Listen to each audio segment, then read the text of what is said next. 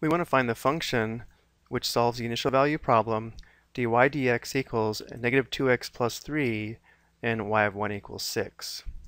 Notice how our derivative function is a function of x, so we're looking for a function y of x such that the derivative of that function is negative 2x plus 3 and y of 1 equals 6.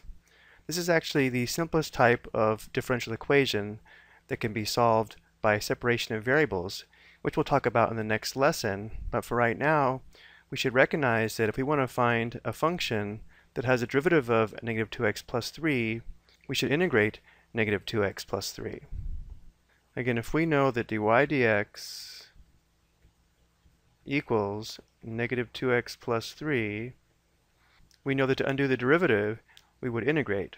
And to show our work here, though, we'll write the differential equation in differential form, so we can think of multiplying both sides of the equation by dx, and we can say that differential y would be equal to negative 2x plus 3 times dx. And now we can integrate both sides of the equation. If it's helpful, we can think of this as the integral of 1 dy, and then we'll integrate negative 2x plus 3 with respect to x.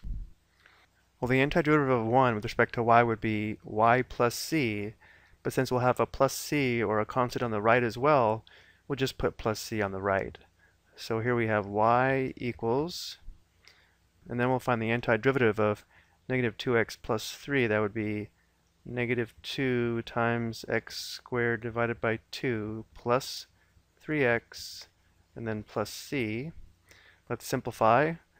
Because we have a function of x, let's write this as y of x equals, this would be negative x squared plus 3x plus c.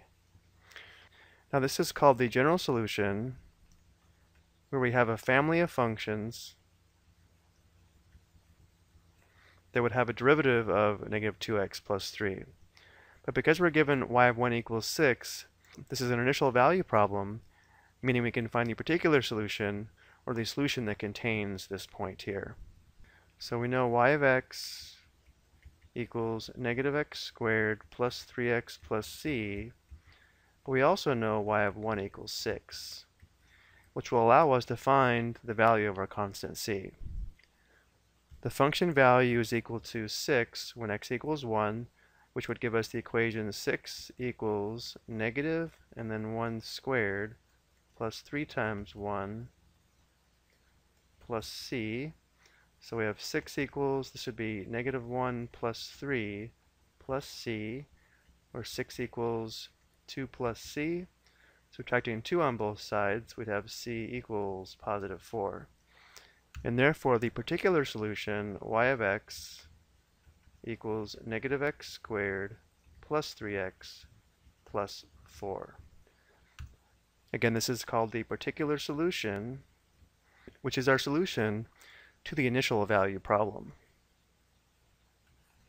Now to check this, we'll go ahead and graph the direction field that corresponds to the differential equation, and then sketch our function over the direction field. So in red we have the slope through the direction field, where the segments would correspond to the slopes of the tangent lines at those points. Because we know y of 1 equals 6, this would correspond to the point 1, 6.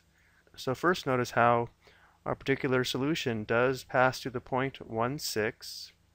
And also notice how it does fit nicely in the direction field, meaning that the slopes of these segments that we see do seem to correspond to the slopes of the tangent lines on our function. I hope you found this helpful.